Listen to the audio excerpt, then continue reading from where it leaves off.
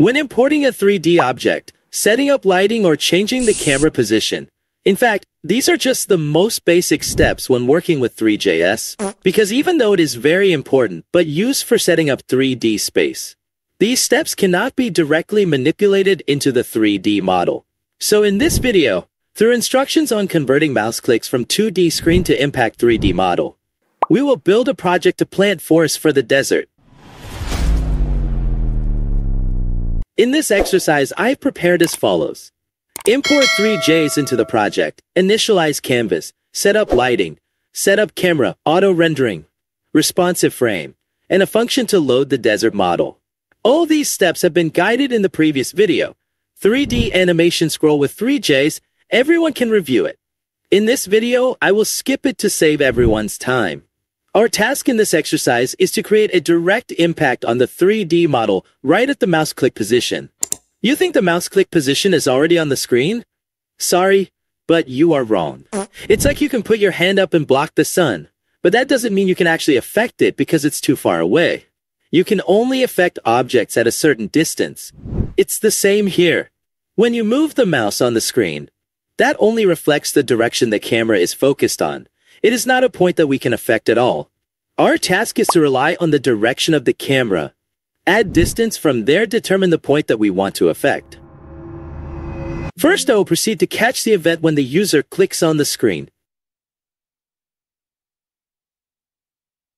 Use vector2 to store the 2D coordinates that the mouse is clicking.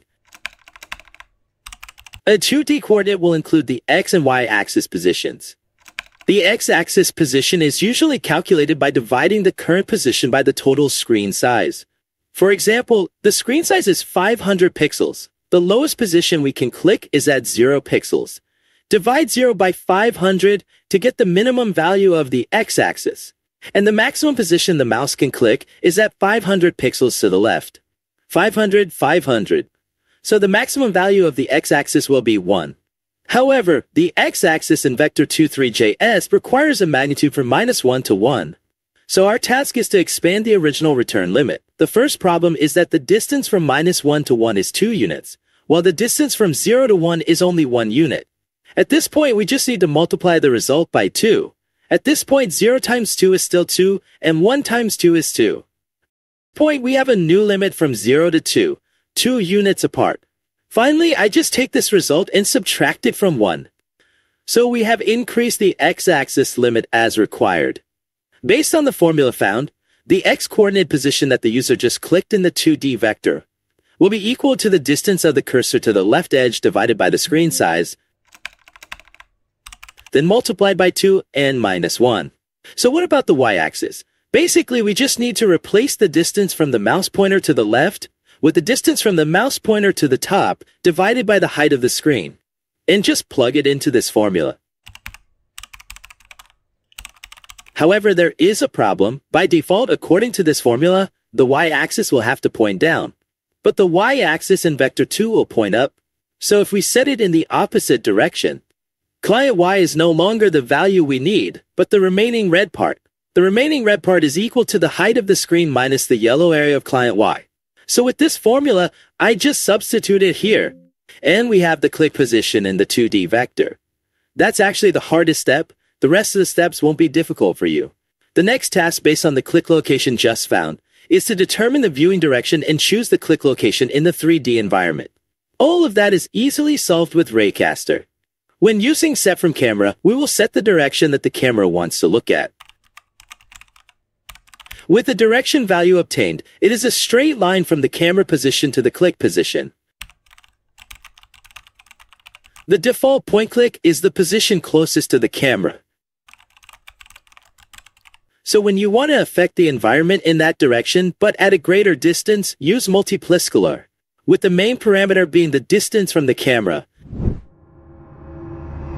After getting the position I want to affect in the 3D environment, now I just need to create a function to proceed with planting the tree. In this function, I use the load function to load the 3D tree file that has been prepared in advance. And of course, the position it is added to is the position of the click point.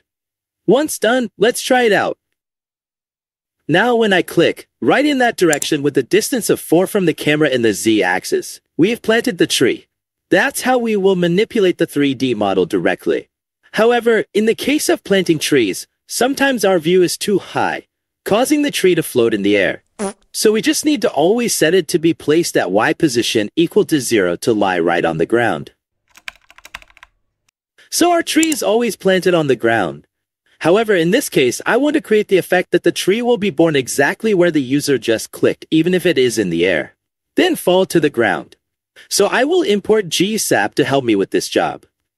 Then instead of directly setting Y to 0, I will keep the original Y value and add it to the 3D space, then use GSAP to change the position of this tree.